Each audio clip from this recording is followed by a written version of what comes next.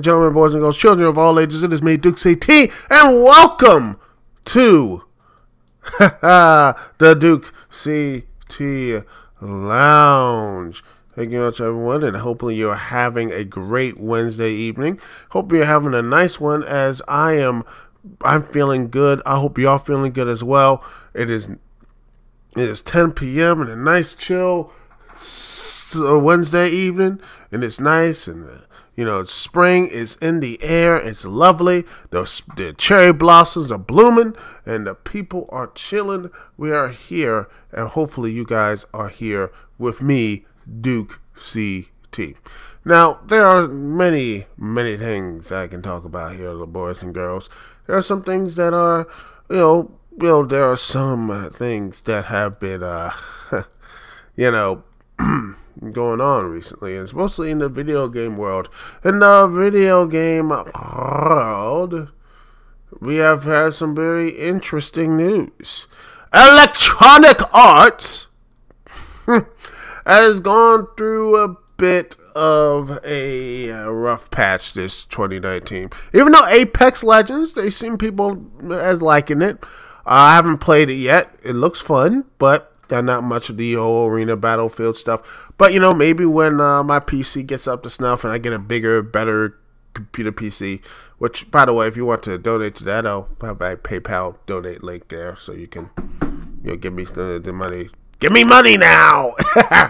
So I can get a better PC. But PC's fine. They can play some good games, but not the high-end 3D, big, booming graphic stuff that the kids like nowadays. So yeah, I'm pretty much going to be in a, unless someone's going to do that for me for free, or I get at least enough people to show up and actually start liking my content enough so I can be like, hey, this guy, this Dukect fella, it's not a bad dude. Or I just, I somehow get enough cash in, in my, jobs and everything else. So who knows what the future can bring. But we're going to be here, ladies and gentlemen. We're going to be here. So yeah, we're going to be here. We're going to sit back and look into, just sit back and talk about some stuff about EA. So let's get back into it. EA has gone through a bit of a rough patch. And, you look at, for example, what's going on with Anthem. Anthem is still messed up. And all the crazy stuff that's been happening. And more bugs. Again, it just can't win. This new update for Anthem, links will be in the description. This is by GameSpot. Link in the description. It says right here. It says EA and BioWare released a new update for Anthem, and it's a big one. Now, the update is online. It adds several new features to the multiplayer-focused action game, including something called Legendary Missions, as well as changes to boot, Masterworks, Javelins, and quite a bit more. However, some players have already raised complaints about the new problems involving loot. Oh, sorry about that. As detailed in the patch notes, Legendary to critical path missions. From now on, one critical path mission per day will be available for repeated playthroughs. You can replay these missions on Legendary for added challenge that requires team coordination to achieve victory. So, another thing is the patch notes don't reveal whether the higher risk will necessarily result in higher rewards. Joy! So, just basically is saying, you're just wasting more of your time, boys and girls, by playing this game. But yeah, here it is. Another thing, and but a lot of people said there's a lot of loot changes. Some things is gonna be here for all that good stuff. But here's another problem. A post on Reddit, which you take the highest amount of salt and such.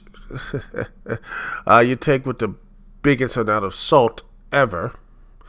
Is that the game functions, outlines, including the Masterworks, are not guaranteed from stronghold bosses, causing players to leave before defeating it. And there are, and there's still some of these issues. And I sit there and I'm like, Anthem is just going through these big, huge messes. And by the way, go check out Young Ye. He really gets more into details about this. And, man, this dude really does his work. So pray this dude gets it. So go up and, subscribe to him. He's actually really cool.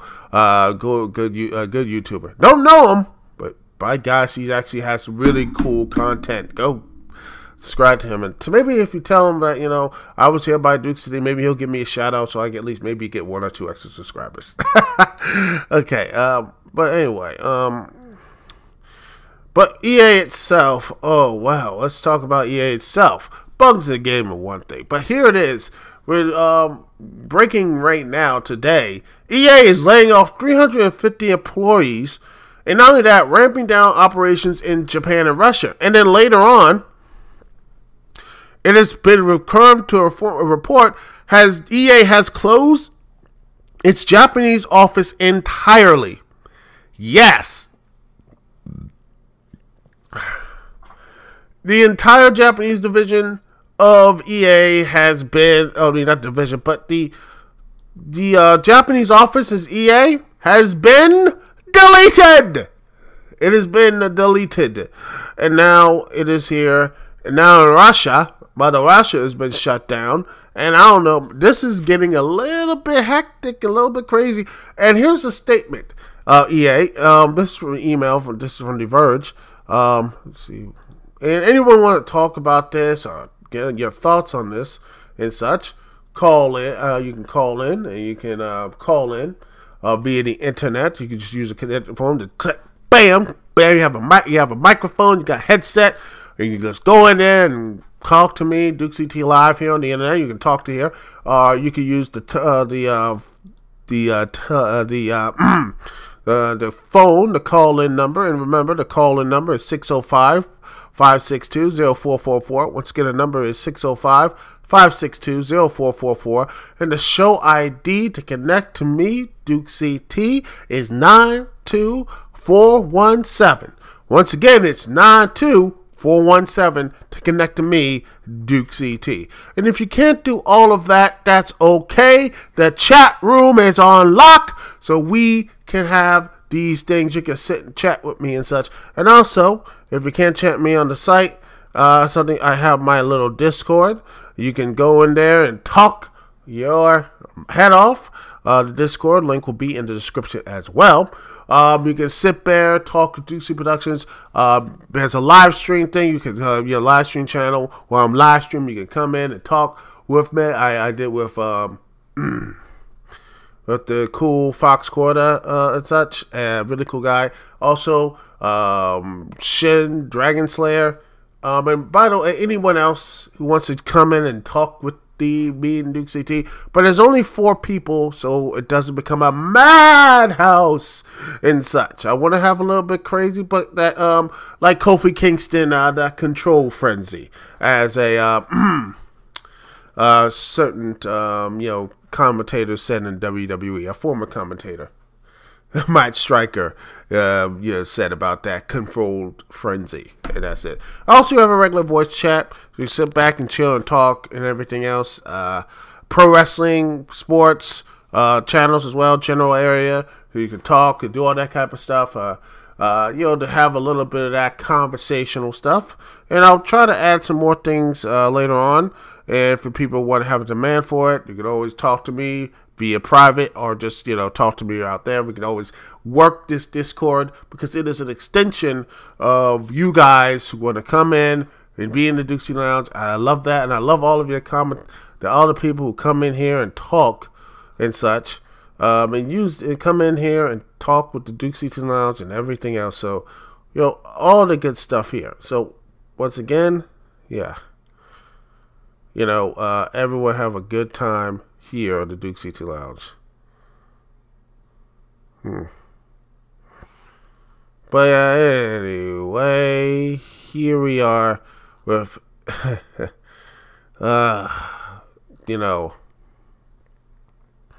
with EA.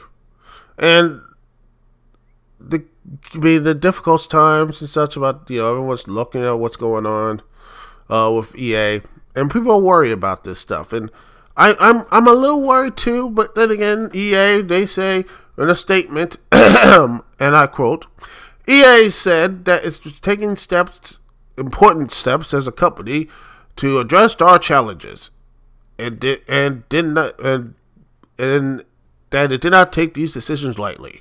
We are deeply focused on increasing quality in our games and services, the game said. And here's the great thing here. Gosh, by the CEO of EA, Andrew Wilson. He says right here, I love this quote. He says, "We have a vision to be the world's greatest games company." Oh, wait, you serious? Let me laugh even harder. But that, if we were honest with ourselves, we're not there right now. And he's been, the thing is, Wilson has been the CEO of EA since 2013. We took over John Riccitiello. I probably mispronounced that. I apologize. It looks like, at this point, it looks like EA is going to be a lot more of a restructuring and such. I mean, their Japanese division is now gone. The Russian office has been cut down. Here's the hope that maybe EA, this is going to wake them up and maybe try to get back to basics and not nickel and dime the consumer. But again, I won't be surprised by all of this, because once again, here we are, EA being EA, and EA is terrible. Because at this point, all I ask is for good games, and EA has made good games. Hell, they've made great games, but they haven't done anything in a long while. They haven't done anything that will make anyone say, wow, this is actually pretty good. This is something, inside. But it's frustrating. It's a frustrating thing about EA and everything, what's going on with that. Because I believed in the EA, there could be something really good. If not good, if not great. There's something there with EA that they have done. Like I said, in the past, they have made great games. Heck, they have produced and, had the studios to do so. And people, and such. There's always been, I do look and I worry about EA, because once again, it's not just EA goes down, they're going to look into other these corporations. You look at BioWare. BioWare, people look at Baldur's Gate, Knights of the Republic, but, the same thing did Jade Empire. That's my first BioWare game. Jade Empire, Mass Effect, and other things that has, there's been such good, if not great games that BioWare has. I look at BioWare and all the stuff, the games, and they have made, and I worry. I worry about this stuff. I worry for stuff. I mean, heck, no, scratch that. But wasn't Jade Empire? It was MDK2. MDK2 was the first BioWare game I played. It was on the Dreamcast, and I loved it.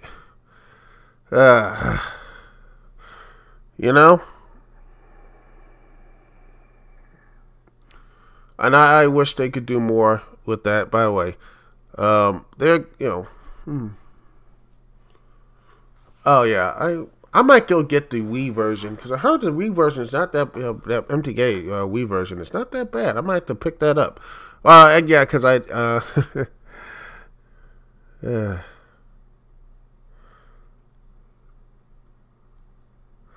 But here's hoping. We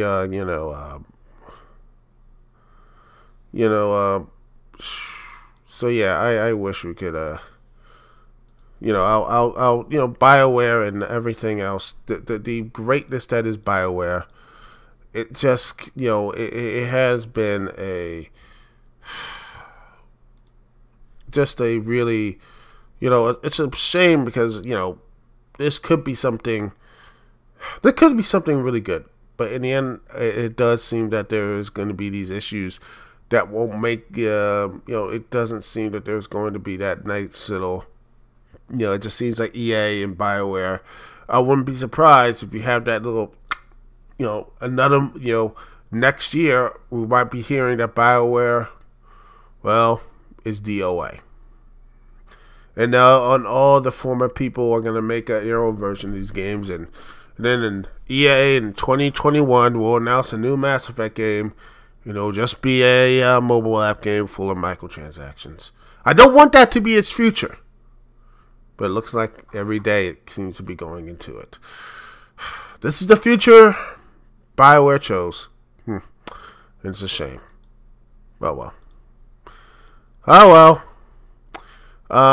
Anyway, we'll be right back right after this, and we're going to be talking a little bit about wrestling, as we're going to talk a little about, Asuka's, bizarre, title run, and then SmackDown, but also Cody Rhodes talking about All Elite Wrestling and WrestleMania Week, which is interesting. We're going to take a small break. We're going to listen to some music. Let's listen to something good. Let's listen to some Super Mario RPG, Window to the Stars. Let us listen to that, because that's a great song. Great stuff like that. Let us listen to that on, that's from OC Remix. Go and listen to OC Remix. They're great. They're awesome. Let's listen to some All Bark, No Bite, and No Bite, Beware the Forest Mushrooms. Or maybe, no. You know what? I haven't played this one. You Dirty, You Nasty, But You Mind. The Mobile Mountain Railroad from XPRT Novice. So let's listen to that here live in the Dukect Lounge. We'll be right back right after this.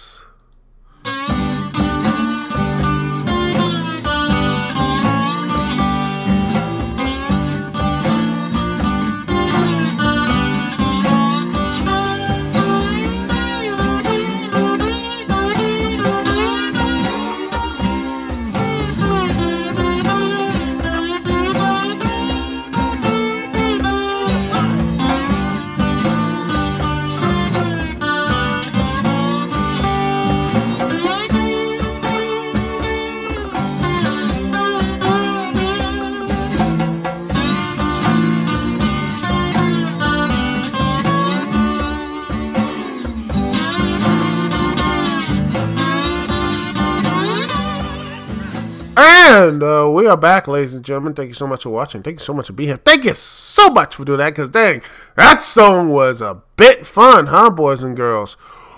Woo! A little bit of that soul. Gosh, that was good. Super Mario RPG is a great game, and, people should be looking more into that, because it is great, and it is awesome. So, anyway, let's get into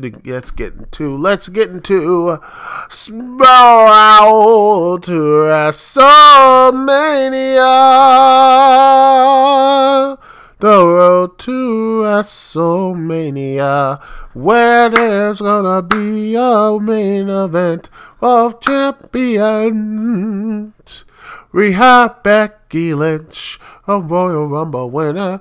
Then we have Ronda Rousey fighting for defending her Raw Women's Championship while she's breaking kayfabe and trying to be edgy and cool, but in the end just looking really awkward and silly. And then you have Charlotte, who is a SmackDown Women's Champion, because why not? Oh yes, ladies and gentlemen, Charlotte is your SmackDown Women's Champion, and Asuka takes the L to Charlotte again. Nah. Well, that was fun. Yeah, Charlotte Charlotte wins again, and there's the other L. The L that is she cannot beat Charlotte Flair. And I am surprised by this. Now it's women, and now Asuka sits in the cold, probably in the whole. Asuka will probably get a nice little Commonwealth trophy for her having the women's championship, have a women's battle royal, because why not? Asuka, the Empress, can just take another L. Because honestly, make it more convoluted. Or they're going to put Asuka in there and have, it would be really nice to have Asuka versus Charlotte versus Becky versus Ronda. I wanted this, but not as convoluted as it wants to be. I don't think it was possible to set up an easy singles match, but now they have made it so convoluted and into a pretzel. It makes basically the Vince Russo. It's like basically just called up Vince Russo, and said, "Hey man, we need you to help us out. We run out of ideas with this Becky Lynch and Ronda Rousey. Can you hook us up with some ideas?" "Oh yeah, bro. I got this, bro. Don't worry. Here you go. I sent this to you via fax. I got all my notes. Do I need you? No, okay." And, you have Vince. "I like this. Get that Vince Russo. I owe him one, pal." And thus, here we are once again. It's insanity. They had the simple way to do it. Simple and easy. And then this whole this entire sanity, this insanity to basically make. Why? Why are you doing this? It just makes no logical sense. It makes no logical sense to put all this insanity and craziness on, it just makes no sense. It just, you're building all this stuff up to,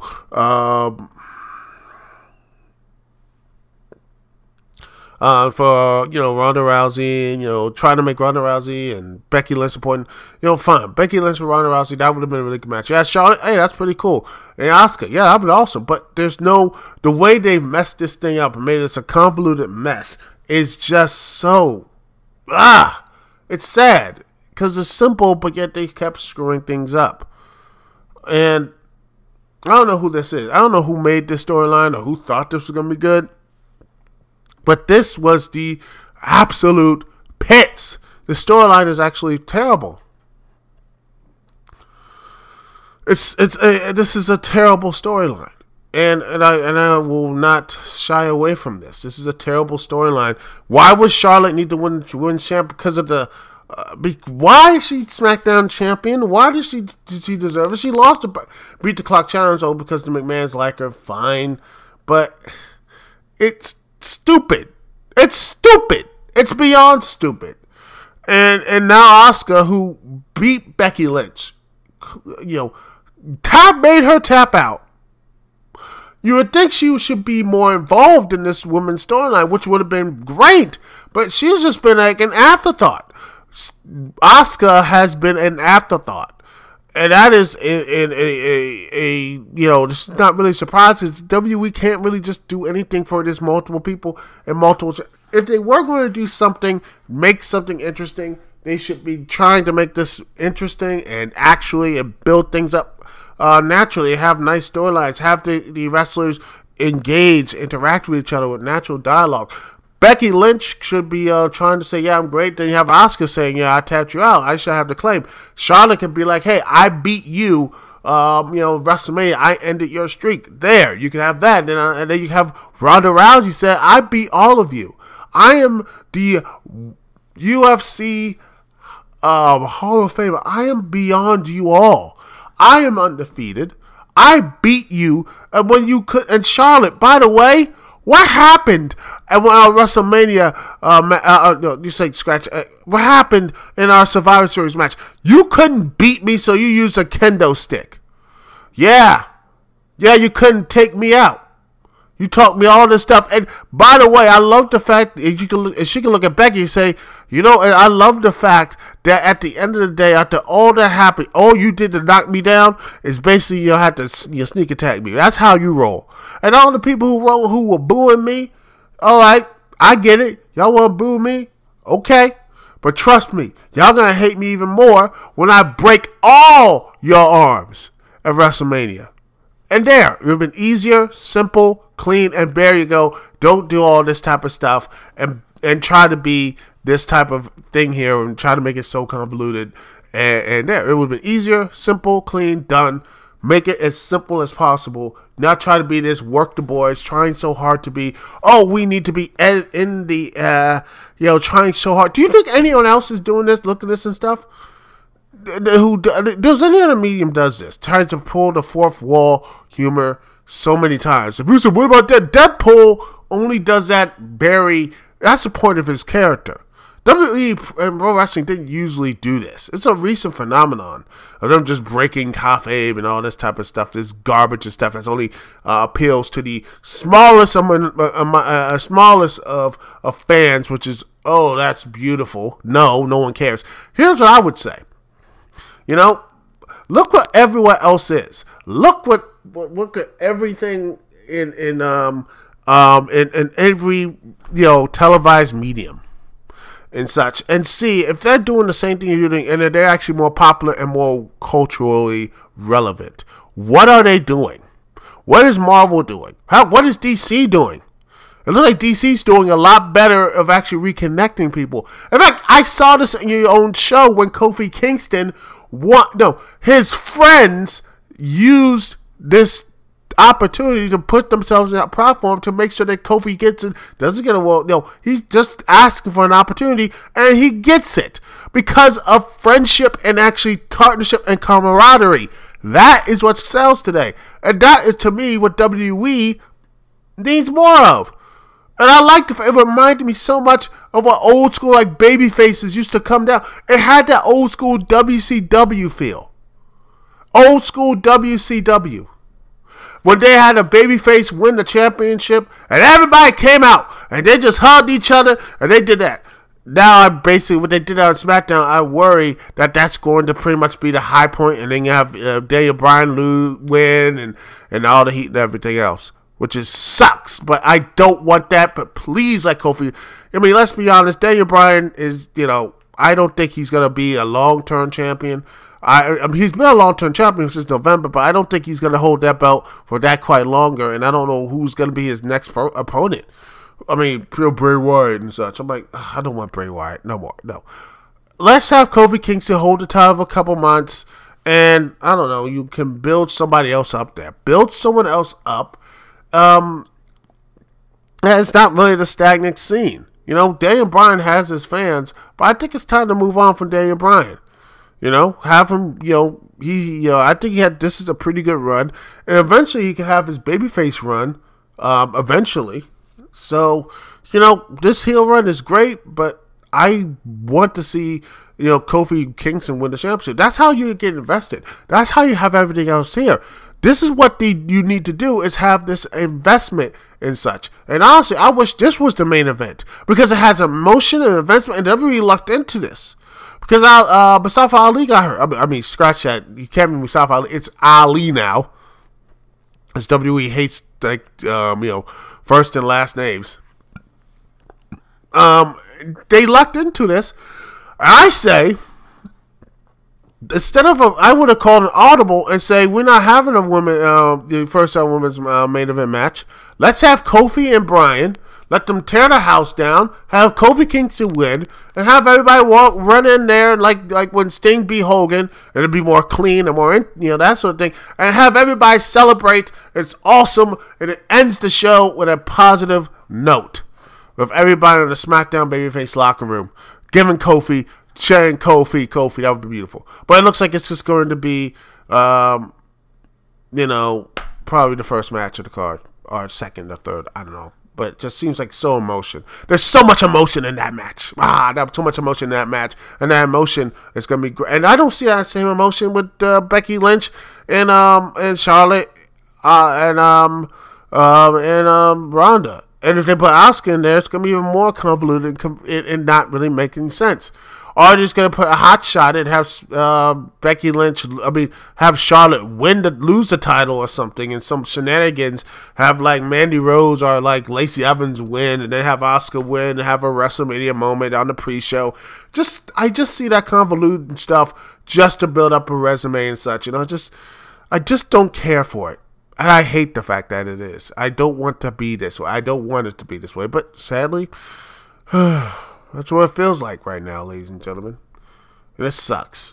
It really sucks. But yeah. What else? What can we say about this? At the end of the day, hopefully this will make the match somewhat interesting, but at this point, I just want the match over with, and we can just move on. Agreed? Agreed. And speaking of moving on, and WrestleMania and convoluted is, no wonder Cody Rhodes doesn't want to AEW do any house shows on during AEW only wrestling do WrestleMania week shows. They don't want that convoluted stuff anywhere. Yes, ladies and gentlemen, they are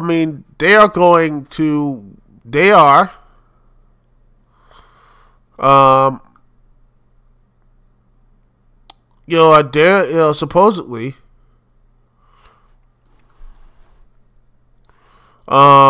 supposedly a fan this past couple days ago, here's something here,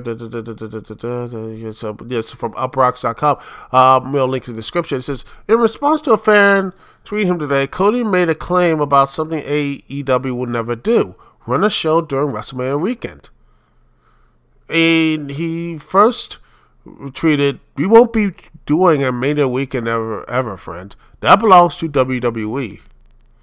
He also responds to another Twitter user that's saying it also belongs to every other promotion that runs that show on that weekend. By saying not if WWE drew the house, it doesn't mean the shows will be outstanding on my.